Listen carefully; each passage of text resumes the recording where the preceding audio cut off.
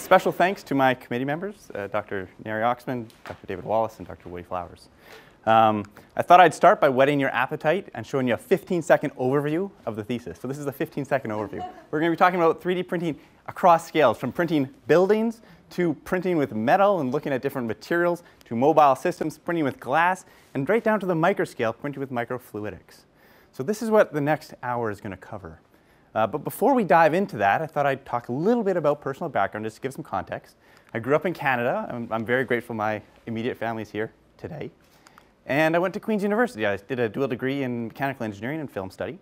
I then came to MIT and joined the Mediated Matter group. And it was an incredible group to join because I was actually the first student.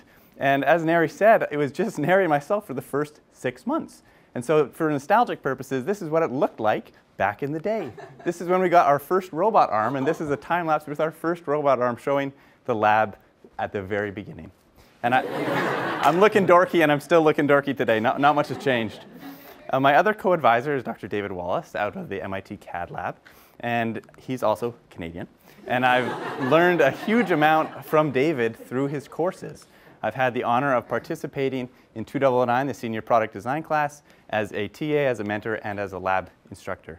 I've also had the honor of co-instructing toy design as an actual course lecture, which is fantastic. So from 2010 to present, basically my program has been a major in design, minor in synthetic biology. These are the courses I've taken, and these are the courses I've helped teach. So with that out of the way, let's get on to the thesis. So it's all based around this question, which we ask a lot: what's the best way to build, right? So let's start by just taking a look around inside, right? So look around right now. You'll see things are static, right? The parts that we have, they don't really change in time. They're mainly rectilinear because straight things are much easier to mass manufacture. We actually see our parts are usually made of a single material with single properties, right? And when we want different properties, we assemble things together. We have centralized fabrication, so we ship materials in and we ship products out. And that results in a very high energy cost for that process. And that's because we have a linear scale fabrication. So if you have one machine that makes a part in 1 hour, you get 5 machines, you get 5 parts per hour. And that's because we're currently using factories to make products. And when 3D printing was invented, I thought it would change all these things. We thought we'd have mass customization. We thought we would have decentralized fabrication, a printer in every home, right? And it was invented over 30 years ago, but still today, 3D printing is mainly used for just prototyping. There's material limitations on long-term durability, high cost, and it's very slow compared to traditional manufacturing. So let's take another look, but this time let's look outside. Let's look at a different form of additive fabrication. Let's look at biology. So if we walk outside and we look at trees or plants and animals, they're dynamic, right? They're time evolving. If we actually look at the structure, we see a hierarchy right down to the molecular level with DNA, right? Mass customization is everywhere. Animals adapt, they're suited to their environments, and basically they have these functionally graded properties everywhere. So our skin has gradients of elasticity, our bones have gradients of density. And it's all on site. You plant a seed and it grows on site into a huge tree. They're self-sufficient, gets their own energy, gets their own materials, and a lot of creatures are actually mobile, right? And finally, there's an exponential scale. So if you have one cell, turns into 2, turns into 4, turns into 8. So instead of linear, it's exponential.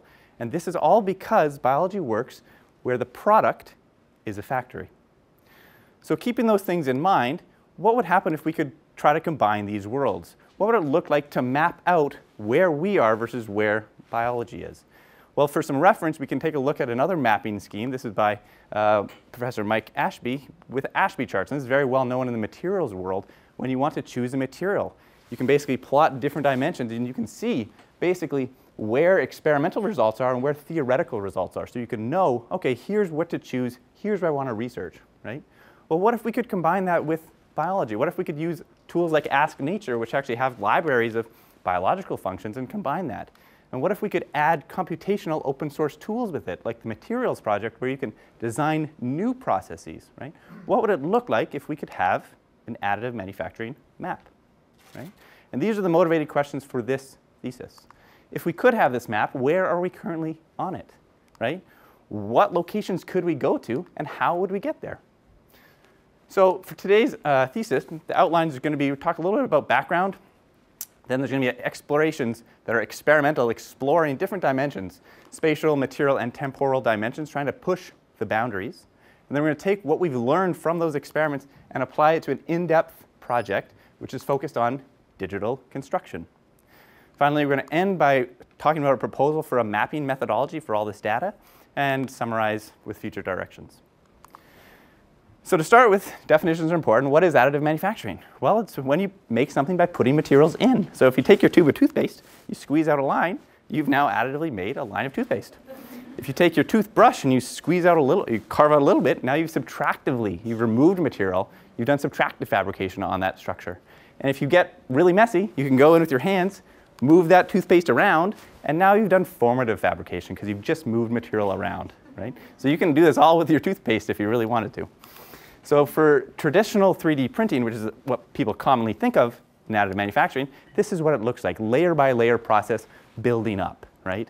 But I want to also make sure that we include in the definition of additive manufacturing this, which is biological growth. This is E. coli cells growing over a time lapse. So with that definition in mind, where are we currently on the map? And we're talking on the extreme sides here. So for large scale, there's been developments in large-scale additive manufacturing starting in the early 2000s, things like contour crafting and D-space and concrete printing. But all of these are still research projects, and they're all based around gantries, which is the mechanism that houses it. So they can't build something bigger than the gantry. And most of them use concrete extrusion, which has huge problems because you have to use a very specific blend of concrete. You're limited to 2.5 dimensions, and you've got big problems with setup time. So a lot of huge issues with large-scale fabrication. What about on the nano side? Well, there's actually a commercial printer called the NanoScribe, which can actually print with about 100 nanometer resolution with a 2-photon process. And that sounds amazing, right? You can do all these incredible things until you realize that the speed, if you want to make something that's 1 cubic millimeter, that's 55 hours of print time, right? And the maximum size you can make on that is about that big. So there's all these issues, right? And I'm not even getting into the material property issues. Now, if we look at biology, if you just take a butterfly, you can actually see the structural color in the wings, right? You get that blue glow. And that's actually generated from the nanoscopic properties. If you actually look at a butterfly wing, you can see the ridges, and these interfere with light to create structural color. And this is on a common butterfly. And if you look on the large scale, I'm Canadian, so our national animal, and I know it's important at MIT as well as our beaver. Beavers actually can make, believe it or not, dams that are over 850 meters. It's absolutely incredible, right? And they do this by gathering local materials and being mobile, right? They can fabricate on site. If we look at the material dimension, there's a lot of commercial 3D printers that are exploring different materials, thermoplastics, optically cured, even metals. But all these printers are really almost always using 1 or 2 materials only, right? They don't have any ability to grade properties, right? And if we look at nature, we actually look at a squid tooth. So this is actually a tooth from a Humboldt squid, which is one of the biggest squid. On the tip, it's incredibly stiff because it has to be able to crunch bones. But on the other side, it has to be so flexible that it basically is the texture of a squid, which is really rubbery.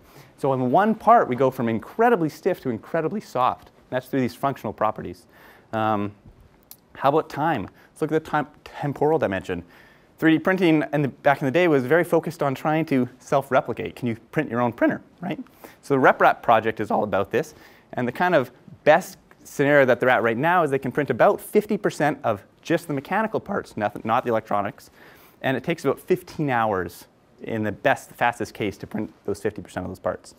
Now, biology is all about exponential scale, right? If we actually look at the fastest reproducing bacteria, it's got a generation time of between 7 and 10 minutes. Now, if we graph this out, you can actually think of this. I want to just show you how crazy exponential scale is. Now, this is all theoretical. So if every cell was able to reproduce at that rate with food and energy, if you start with 1 cell today, in 5 hours, you'd have the number of cells as people on the Earth. If we go to 18 hours, you'd have, if you took the volume of all those bacteria, it would be the volume of the Earth, the whole Earth. If you took 24 hours, so 1 day, the volume of that bacteria would be 2.2 trillion times the size of the Earth, right? So just to give you that potential of what does exponential scale mean for fabrication.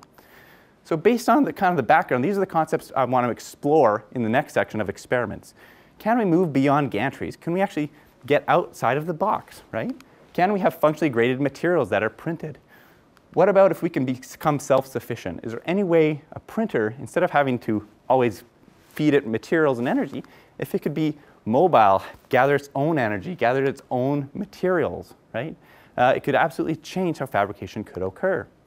And we could also adapt to environmental conditions, just like nature does. So these are the points that I'm going to be focusing on in the next section. Let's start with the spatial dimension. I started back in the day looking at robotic arms instead of gantries. Just like we all have arms, what if we could use robot arms to fabricate instead of gantries?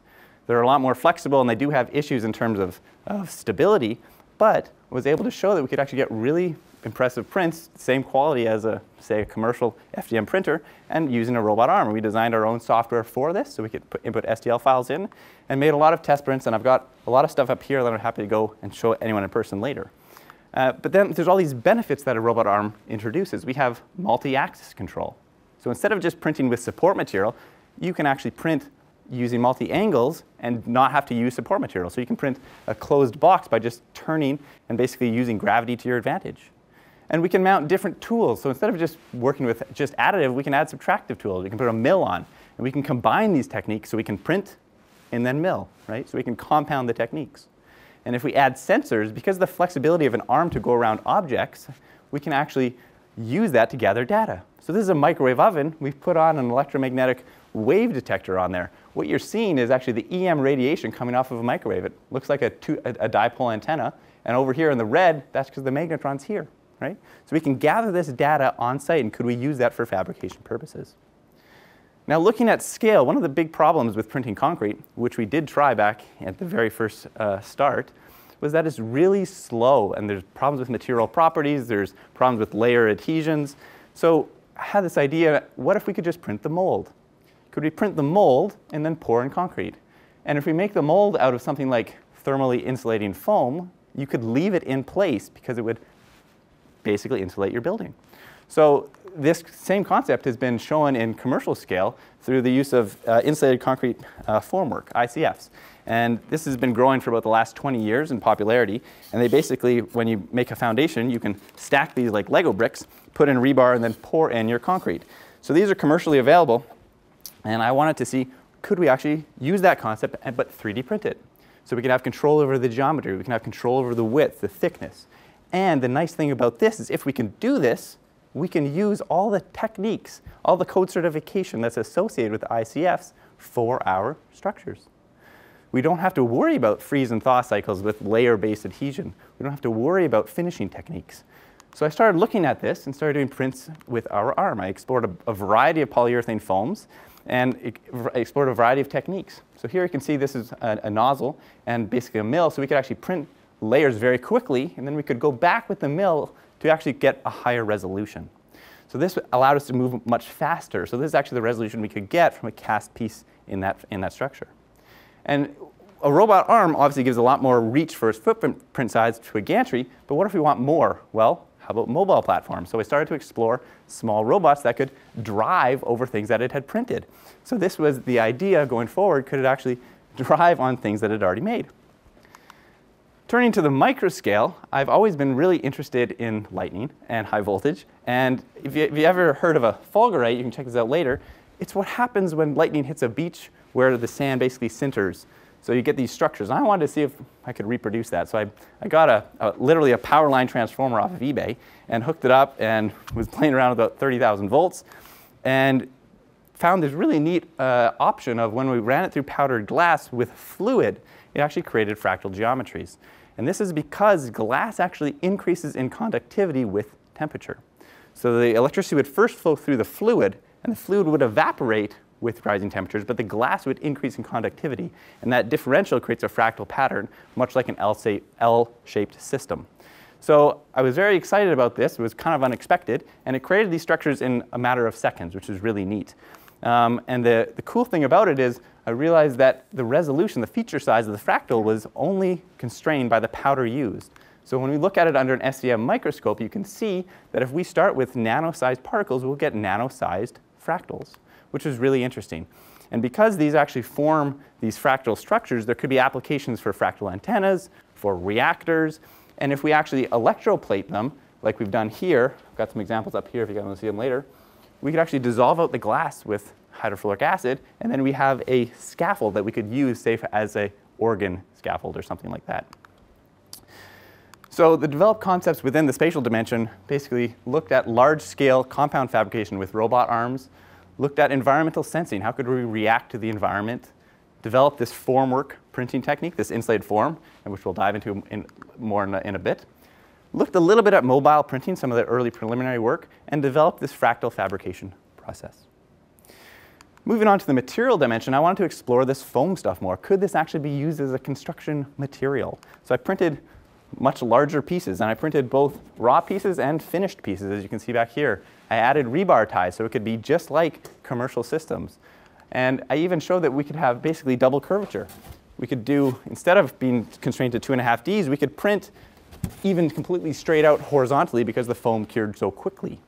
For pressure testing, to make sure it could withstand the hydrostatic pressure of the concrete or any castable material, I ran pressure tests. So I made a pressure testing vessel, printed a bunch of panels, and then ran it through pressure tests.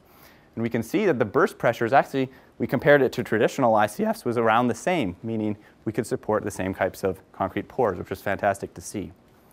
In terms of gradient properties, which is one of the benefits of trying to do 3D printing, is we could actually add materials. So I used color as an example, and I built a feed-in system so that we could dynamically tune inputs. So here's a quick little video of showing that. Here's the little controller system I made, which actuates the nozzle. You can basically swap out the nozzles too. They're disposable, so we can put in different flow sizes if we want. And here you can see I'm actually tuning it to go from white to black and then back to white.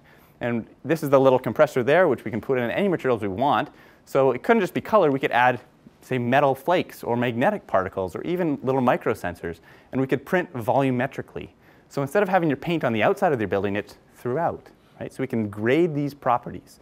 And the possibilities there are really exciting for large-scale fabrication. For looking at support for like rebar, I started to look at metal as well. So I played around a bit with direct metal welding. So I've got some samples up here. And it definitely worked. We could make structures by robotic welding, but it was a really high-energy, slow process. So I started to think about it again. Instead of having to cure the entire way through, what if we could cure at intermittent points of a feedstock? Could we print with chain, right? So I started playing around with this, robotically welding chain together. And what it can allow is a really fast fabrication process with really commonly available materials like chain.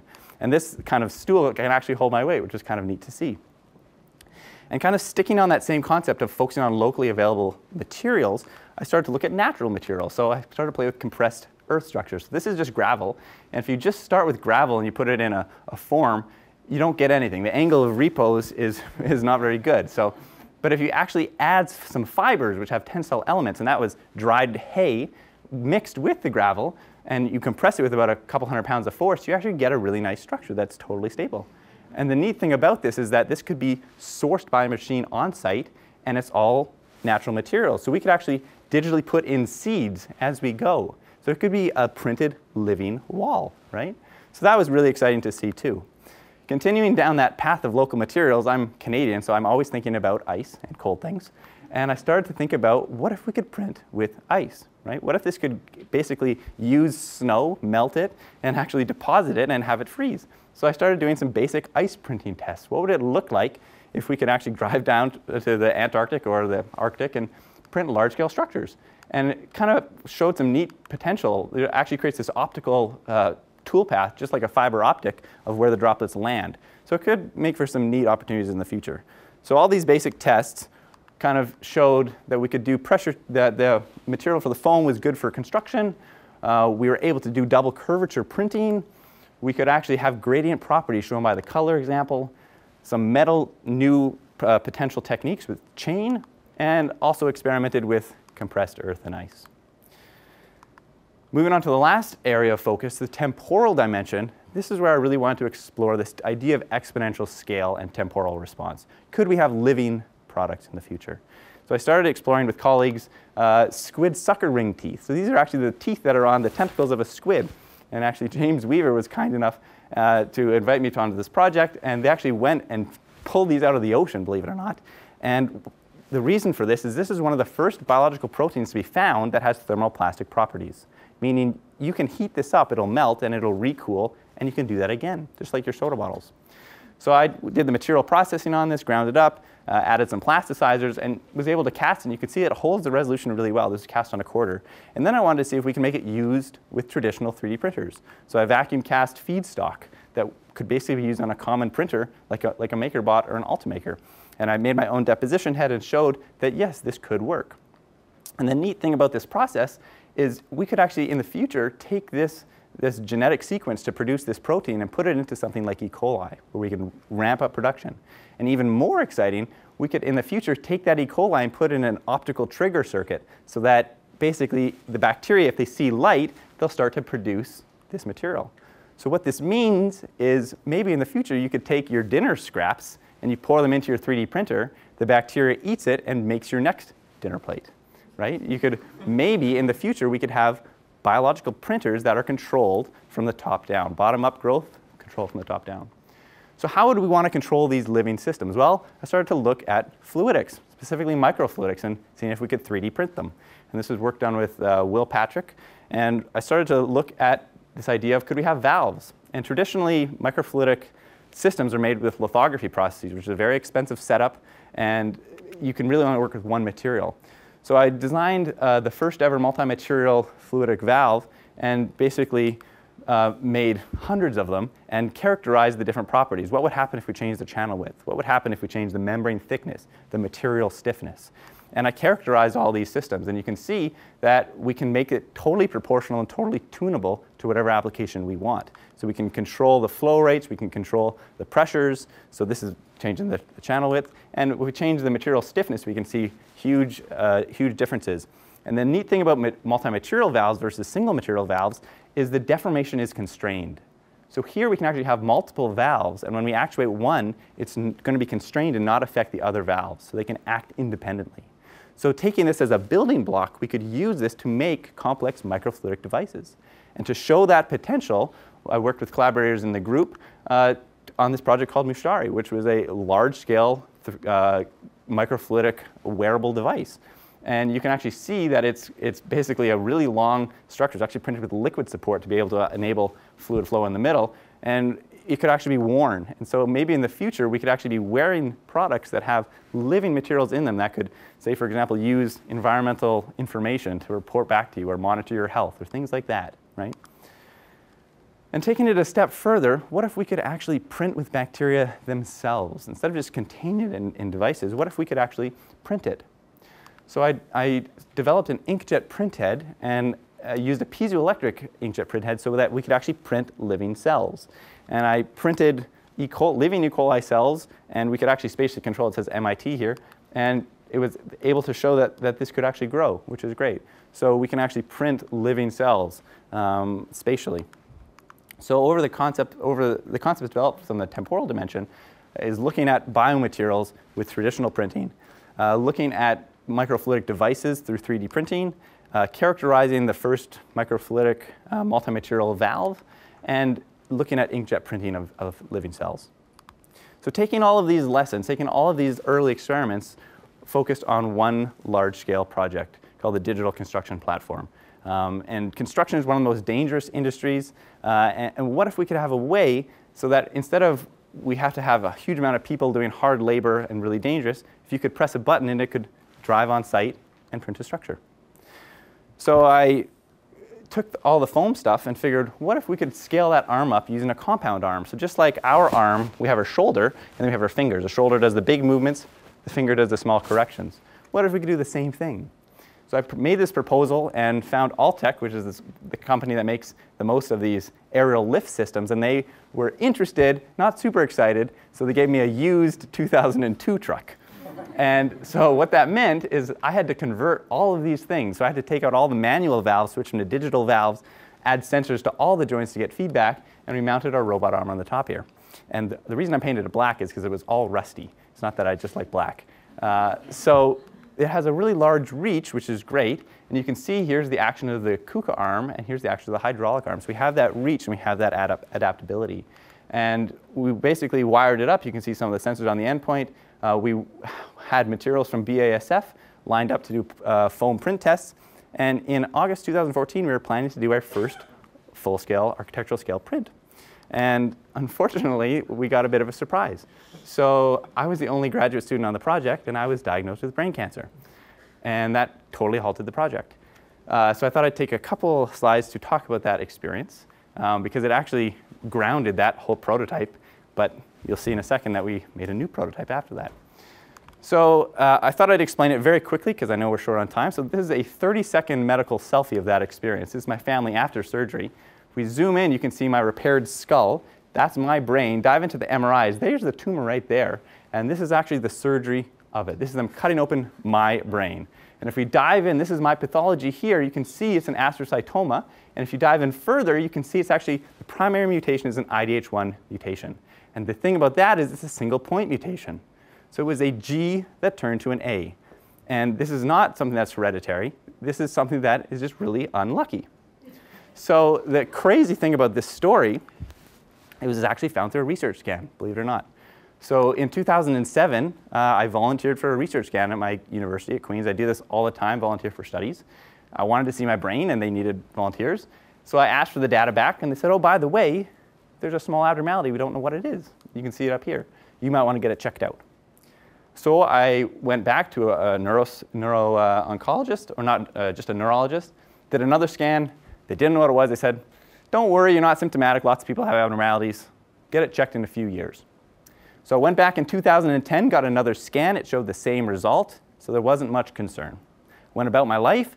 Then in 2014, in August, I started to smell a very faint vinegar smell for a few seconds a day. After about the third day of it, I was in bed. I went to the kitchen. No one was cooking. I thought, that's kind of odd. So I went back to this data and realized that is near the smell center of the brain. I wonder if it's linked.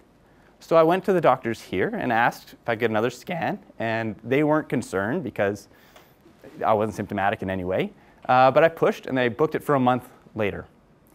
This is what the scan looked like a month later. And it had grown significantly. It was a tumor, one of the largest they've seen, astrocytomas. It's about 10% of my brain. And I was told in 3 weeks' time, they're going to cut it out. And by the way, it's going to be an awake brain surgery because it's near my language center. So they want to make sure that they don't cut that out. So, of course, I was fascinated by this. And I wanted to gather as much data as I could. So I asked if they would videotape it. And they said yes. So it was a 10-hour awake brain surgery. And for those of you that don't want to see this, I recommend closing your eyes because it might get a little graphic. This is a 30-second time sped up version of that 10-hour surgery. Okay? So close your eyes if it makes you not nauseous. Here we go. So basically, I'm awake. They're cutting me open. And you're going to hear me talking. Great. Talk to us again. Not Wendy in a class of 2009. I'm talking about how I met my girlfriend Wendy, who's in the audience here. And they're screwing me back together. So it was a bizarre experience. It was almost even more bizarre to watch it afterwards and hear what I was saying. My words would garble when they would touch certain parts of my brain. So they did an amazing job. This was done at Brigham and Women's, and I'm incredibly grateful to that medical team. And luckily, I was back on campus 1 week later. And throughout this entire process, I've tried to gather as much data as I could. And this was ranging from all kinds of things, research studies and clinical data. It's over 200 gigabytes. And I kept running into issues, though. To even get access to a little part of my tumor, you saw how big that tumor was, right? The tumor, if you want to see it over here, this is the size of the tumor. That's what they cut out of my brain. And this is the repaired skull here, if you want to see it. That's exactly what they did. So I thought I could get a little bit of that tumor to do my own pathology, right? No, you can't. So I had to become a medical student. So I enrolled as a medical student at MIT to specifically get research access to my tumor, a tiny little bit. So this is what it looks like. You can actually see that this is a picture of my own brain that I took. So this is truly a selfie. And I also use this data to explore on the 3D printing side. What would it be like to print using your own medical data? So these are all the tumors that I produced. And this is actually this is the object that I've printed the most in my life now. I've probably printed a few hundred of these because I've been giving talks and giving them out to people. Made them into bottle openers, made them into Christmas tree ornaments for my family. And even printed a full-scale replica of my printed skull. And it was actually really interesting because I can actually see over time how the skull was healing. So when they say don't ride your bike, I could understand why, because I could see the state of the healing process, right? And we actually took it a step further. I worked with colleagues to look at bitmap printing. So instead of just STL files, we could print with variable properties. And I can show you these later if you'd like to see them. But basically, we can actually tune this so we can use different materials, either stiff or soft or clear or opaque, and actually print them with multi-material structures. So they can be really useful for a surgeon, right? You could actually, in the future, imagine medical students could dissect themselves, right, instead of a cadaver, right? So by tuning the different thresholds on the bitmap printing, we actually achieve different results and see different structures inside. And ended up working with my neurosurgeon, and we're publishing a paper together, which is kind of fun. So I posted all that data on my website if you're ever curious. And I started talking a lot about this idea of could we share data? Could we have a share button at the control of the patient? And I did a lot of talks on this. And if you're curious, feel free to check the website. I did a TEDx talk. I'm not going to dive into the details. But that being said, it canceled the first prototype of the digital construction platform. So I got back in October 2014.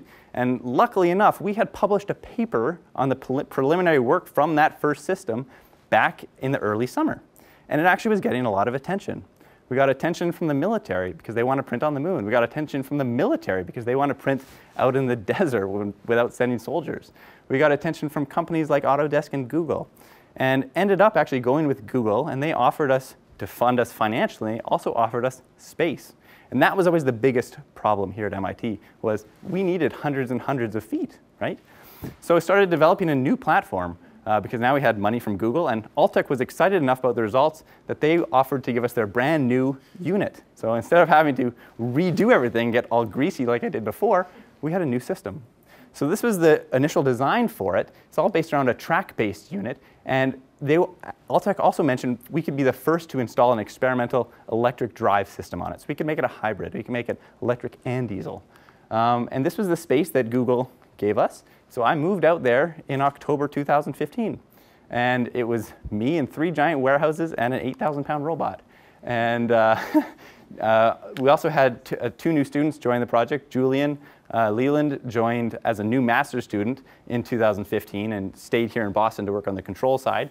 And Vivi Kai joined the project actually just this summer, at the beginning of the summer, to help me wrap it up. And he joined on site as well. So I got the unit, took it all apart, added sensors to everything, all the joints to get feedback, added a sensor head to the KUKA with lots of laser sensors and IMUs to do compensation, and made our own control box to actually implement it all. You can also see here we added an external lithium battery pack, and this is the external electric pump for the hydraulic system. So this was the initial prototype when we first got it working. This is the one that I just took a picture of last week. This is the latest system. You can actually see we have solar panels on here for charging. We have batteries for the hydraulics and for the KUKA. And we can actually attach different tools, such as a bucket to do excavation and things like that. So it's got a lift capacity of about 400 pounds on the end point. And here's actually a little video showing the dynamic response, how we can actually use environmental data, for example, ground height, to modify using the KUKA to do proper controls for, say, printing it with an even layer height. And this even works on the foam, which is what we ended up doing our large-scale print. And here you can actually see for the oscillations, red is uncompensated and blue is compensated. And this was done with this was characterized with an external laser system. But the actual system is all done through the internal laser compensation. So this is what the unit looked like. This is a long exposure image again, showing basically the 2 systems, the KUKA and the ARM. And when we combine them, this is the KUKA, you can actually get all these really interesting control abilities. So we can vary it, but we can also put in specific designs. So here it's actually printing out MIT, right? Which is great. So we can use the small arm for the small movements and the big arm for the larger ones. And we can really do any image we want. So this is the Mediated Matter logo. And I thought I'd surprise Wendy because we have 2 lovely corgis. This is a corgi. So once we had this system, we could actually add tools to it. So I developed and designed a lot of different tools, mills, large-scale thermoplastic extruders, foam extruders, inkjet printer heads, and started playing around. And it was, I'm not joking when I say this, it was literally just me by myself for 6 months with 3 giant warehouses and this robot, which was a very unique experience to learn about myself. And believe it or not, I was on chemotherapy for the first 3 months of it, which is not fun. But it worked out well. We could actually do thermoplastic printing. So we made a giant MakerBot. There's a 30-pound spool of PLA there.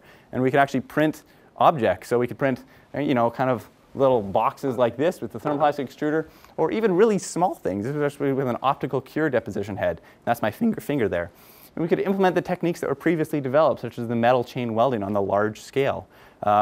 In terms of the excavation side, we could actually do site preparation. So imagine when you go to excavate a site, it can be digitally done, and you could use those materials for fabrication if you combine that process. So here we can actually see that this bucket can go and actually dig up gravel. And in terms of environmental sensing, instead of looking at EM waves, I started to think about radiation. Could we actually, for example, let's say for Fukushima, could you have a Geiger counter on one of these things where it could go autonomously, figure out where there's radioactive leaks, and then seal it? So we mounted a Geiger counter here, and here there's actually 3 little samples of radioactive materials, just basically natural uranium and things like that. And when we scan it over, you can see the 3 different areas are being lit up, and the middle one's obviously the strongest by far. So we can gather environmental data.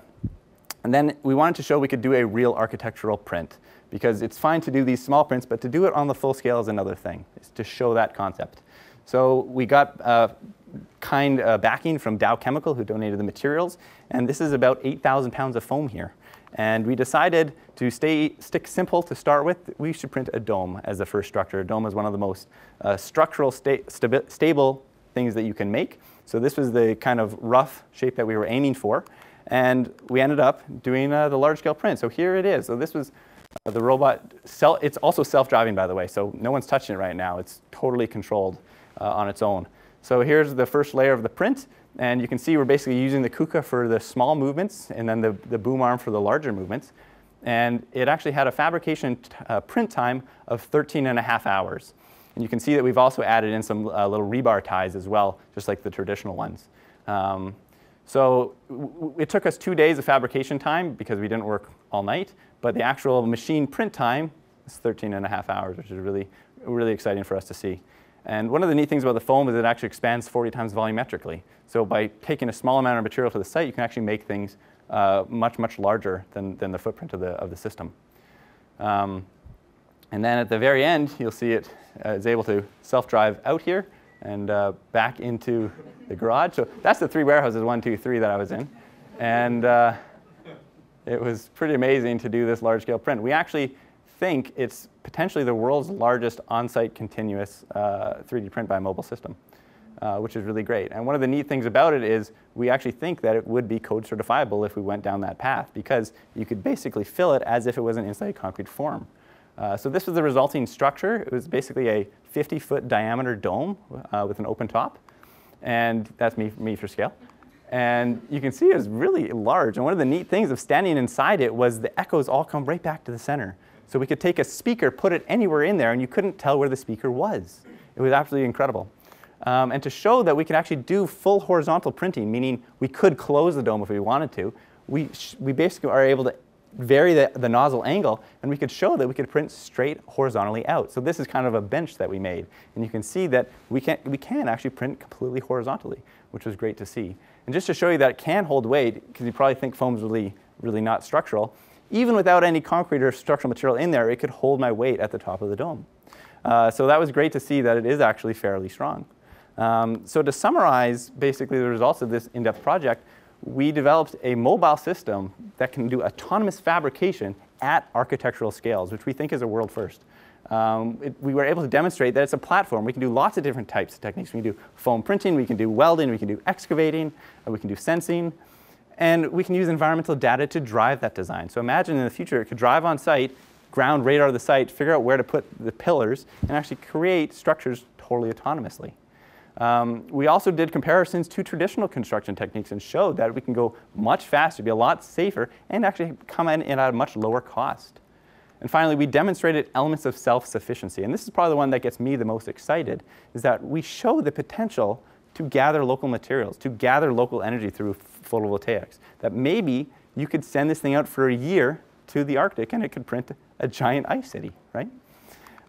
So to kind of wrap things up, we'll go back to that original question. Can there be an additive manufacturing map, right? And my experience with the brain cancer made me realize that we really need an open platform, right?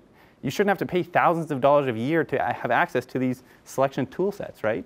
Why can't we have a Google Maps-like system, right? So for example, with Google Maps, we have inputs, right? You say where you are and where you want to go. Well, could we do that for a fabrication map, saying, I want to make this, right? Here's where I am. Here's the tools I have available to me. Could we also then see the routes? You know how Google Maps gives you a bicycle route or a walking route or a car? You could do the same thing here, right? You could say, here's how you do it with this printing systems. Here's how you do it with this growth, right? Could we actually see what fabrication techniques we could use, right? Could we also have landmark examples? So we could gather data from other people, say, just like Instructables, and have landmarks along the way so you can actually see other people's views, just like Street View on Google Maps. And finally, we could actually see where the unexplored territories are, the theoretical limits, right? So for that beaver, right, we could see where the beaver fits into our platform, right? These are all the kind of ideas that I was very excited about, and I'd love to propose for a future direction. Could we have an additive manufacturing map? And here's how I think it could work. We could have user input, and basically we'd have a process database full of records of the fabrication processes. We'd also have a user profile network, just like Facebook, right? Where it would know who you're connected to. So it could recommend, oh, your friend has experience doing this technique, or there's a shop down the street that has this technique. And you could have a history, so it could judge what you're comfortable with, because maybe not the optimum process for everyone's going to be different based on your personal preferences, right? So we could use that to have an output of a dimensional map, just like the Ashby charts, right? So from that, we could also take the user feedback and move back the other way, right? So it could all be updatable. Users could make entries like this. So we could have process records. So this is a process record for the digital construction platform. So lots of different dimensions listed here: maximum reach, maximum speed, power, all of these things, right? And if we could have these for a number of different printers and for biological processes, we could make a map. So for example, let's say we're curious about comparing the system size, like the platform size, versus the build size. So these dots are all commercial printers that are available today, things like MakerBots, things like Formlabs, things like that. Now, if we add in some of the research printers, so Contour Crafting and the BAM project, we see that they're much, much bigger, but they can also make things much, much bigger. All those commercial printers are now down here at the bottom. Now, if we add in our digital construction platform, we're over here. So we have a very small platform, but we can produce things really, really big, right? Maximum print size is over 3,000 cubic meters. And that's not even including moving. If we can move, theoretically, we have a limitless scope.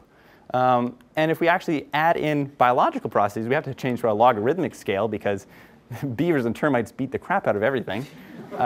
We can see that termites are tiny, but they can make things. The size of some termite mounds are huge. And same with beavers, right? So when we scale it up, these are the commercial printers. These are some of the research printers. And here's ours. And here's the biological stuff. And the neat thing about this approach is you could do this with any dimensions.